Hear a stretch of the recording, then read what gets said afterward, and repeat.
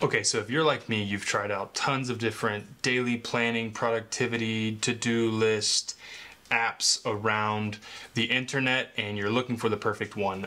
Look no further. Seriously, Sunsama is the best one I have found of all time. I will be using this for years to come unless something else comes out that's better, but I've tried a lot of the competition. No one comes close. So check the link in the description. You'll get a free 30-day free trial. If you sign up on their website, normally you get a 14-day free trial, so 30 days on me. Today I'm gonna dive into just how I use it and why I think it's the best out there. But link in the description, check it out. It would help the channel as well. But no, not kidding. This is the best that I have found out there on the market today.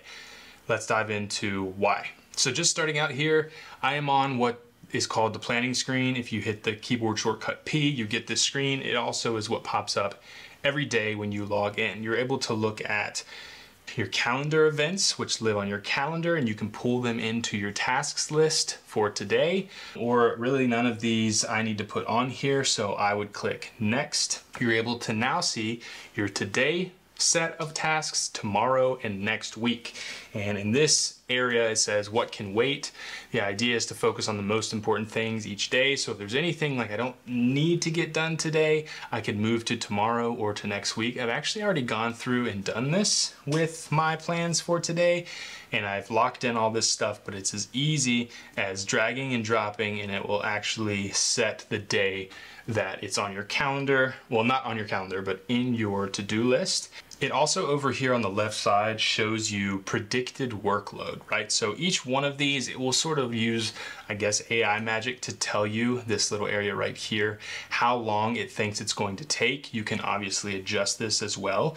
But after each task has an amount of time associated with it, it will show you what your total workload for the day looks like. It'll show you your earliest time to shut down work for the day, and I have my preferred shutdown time as well. If I were to come in here, you can see today is about at 2 hours and 30 minutes. That's not quite accurate. So if I were to say, you know, setting up my optimization meeting with Vicky is going to take 30 minutes, you can see that it's going to increase that time there. And if I say that maybe this is going to take 6 hours, you can see it's, you know, it's way over. It's giving me this little yellow light saying, you know, today's going to take 8 hours and 30 minutes. Let's say this is going to take, let's try a different one. Inbox 0 would take me 6 hours. Now we're getting in the red here. It's, you know, the earliest I could shut down for the day is 2:25 a.m. So therefore it says caution, unrealistic workload. Try not to plan more than 8 hours of work per day. I can defer some of this work to tomorrow. All right, so much more manageable. And again, you can just click these or throw it over to next week. So my day looks pretty good here. I'm gonna go ahead and click next. Finalize your plan for the day. So something you can do here, which is one of the aspects of this app that I love probably the most, is the automatic scheduling. So I can of course take this Inbox 0, which I'm actually gonna say is gonna take probably 30 minutes. And I can come over here and drop it on the calendar wherever I want. Another thing I could do is I could put it on the calendar again. So I could put it down here as well if I know that I need 2 of those 30-minute sessions to get it done. Another thing you can do though is if you just have your tasks and you want Sunsama to kind of do the work for scheduling for you, you can actually hover over the task you want and click X, and it is going to fill in your day in sort of chronological order, but you'll find too, it will kind of use AI and things you've done in the past to adjust those different times as well. Or if a task, say, is gonna take 4 hours and you have 2 2-hour blocks in the day and you click X, it'll actually split that task up to fill those 4 hours into those 2-hour chunks. Those 2 2-hour chunks. So that's one of my favorite features. Once I have all of my tasks down for the day, I'll literally just go through and hit X on all of them. Let Sunsama kind of suggest what my schedule should look like for the day and adjust accordingly if I need to. But that gets a lot of things done that really helps me to get focused personally on my workload. I think it's easy to look at a long task list and be like, well, I guess I'll just start now and work until I have a meeting come up. But I think actually putting them on the calendar allows you to feel structured, almost like you have your own personal assistant that is making sure you're getting done the most valuable work first. So I love that feature about Sunsama. And something I'll note too, say I think inbox 0 is going to take me 30 minutes. When it only takes me 15 minutes, it feels so good to check this off the list, which I'll get to in a second. And now I have 15 minutes. Now, Sunsama can then push all your other tasks back, which I've seen that happen before too. I've planned like 20 minutes for something. I'm like, oh, that only took 5. Sunsama will then rearrange your tasks so you can get right into the next task. Or if there's just a little bit of time left, I'll usually take that to take a walk around the parking lot, go get a coffee, something like that, because I've now opened up time in my day. You can add your shutdown time. I'm going to add it to 3:45, which is right here, Sunsama shutdown. Looks good for the day. Now, this is pretty cool too, especially if you work with teams or if you have a boss who kind of wants to know what you're up to. I can share this now, either on Teams with Microsoft or Slack, or I can just copy and paste it into an email and really just show, hey, this is what I have planned my workload for today, and this is what I'm thinking it will probably take me to do that. And here are maybe some obstacles in what I'm seeing. Maybe I need some answers from creative team, or maybe I need an email reply from this person. I'm not going to be able to do these tasks unless I have those things. So noting those as well. And then finally, get started. This is sort of the default look for Sunsama. I will say the phone app is really well done because they don't try to fit all of this into the phone app. In a way, it's all on there, but they really have just the day view. It's a great place to just drop in tasks so that when you get back to your computer, you can then sort of figure out more of the in-depth stuff. Functionality-wise, it's all in the phone app. I'm not saying you can't just use the phone app, but I think this definitely shines best on desktop. But like I said, this is how it's laid out. You have your month up here. The blue highlighted is what we're looking at currently. I have my calendar over here to the right. And then I have my channels, which is basically, how I would sort my tasks into my 5 priorities in my life, which are faith, family, social, work, personal. And as I come through, let's say tomorrow, I want to call Sam. I really love how you can just type that. I also love, one of the biggest things I look for in an app like this is to just have all keyboard shortcuts as you're making tasks. Because if I have to now go over here and say click with my mouse and then say social and then come back here and add a time, that clicking and typing in the in-between, it might sound like a small problem, but for me to be able to say call Sam, hashtag family at 2 p.m., or like at tomorrow, like being able to do all that on the keyboard allows you to work super quickly when adding tasks to your to-do list. And there's not this like type, pause, click, 15 minutes, click, faith. Like you can do it all from the keyboard with the keyboard shortcuts. Hit enter, it's on there, it's ready to go. I can then click X, which this is for tomorrow. So let's look at tomorrow. It drops it at 9 a.m., which is actually a great time to give Sam a call. So just the quickness is something I really love. Again, being able to do everything on the keyboard is huge. I've tried like Todoist. I used Todoist for a long time. I've tried TickTick. There's a lot of features in these different apps that are really great in and of themselves, but putting them all together into one app is fantastic.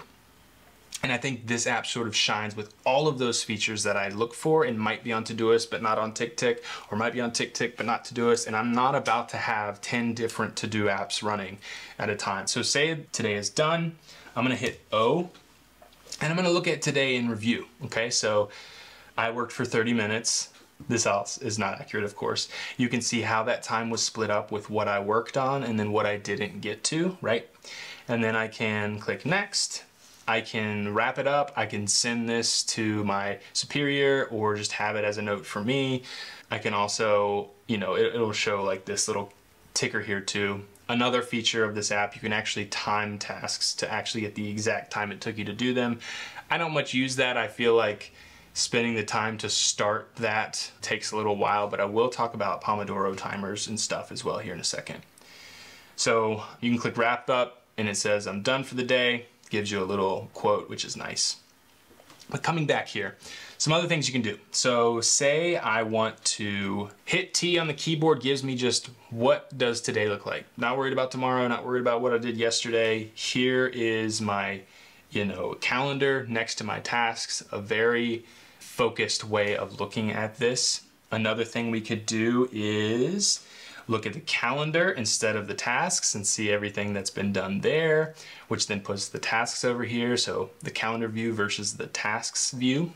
Something else that I'll do, like let's say sending this media plan, right? So I can come in here, here's my plan time, here's my actual time. I can hit the plus button, which gets me into this focus mode. You can either just time yourself doing this one specific task, or my favorite, Pomodoro method, 25 minutes of work, 5-minute break, 25 minutes of work, 5-minute break, and you can literally live and work within a task for that time until it's done.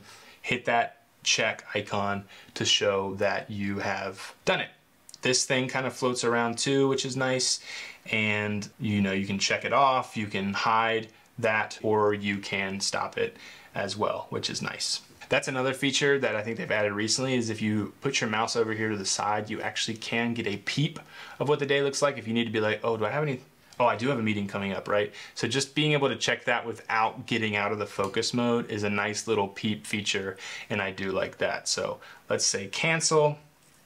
Let's go ahead and hit also close pops up, right? So we can close that, exit out. That's a nice, really good way of, you see all these tasks, it can be overwhelming, but if you have, say, time boxed time where I'm gonna work for an hour on a project and I'm not gonna look up until I do, those focus modes are great for that. And you saw you can add subtasks within those tasks. It's a really good way of taking everything that's going on, getting you focused so that you can work on that specific thing until it's done, then move on to the next thing, which I love that as well. And I love that they've added the Pomodoro timer. It's one of my favorite ways of time boxing and working on things basically until they're done, which is kind of just how my mind works. So that really does it. I'll say too, over here on the sidebar, they do have different kind of widgets. You have these weekly objectives, which when you set up your week, which every Monday morning, it opens up sort of a similar thing to the day start,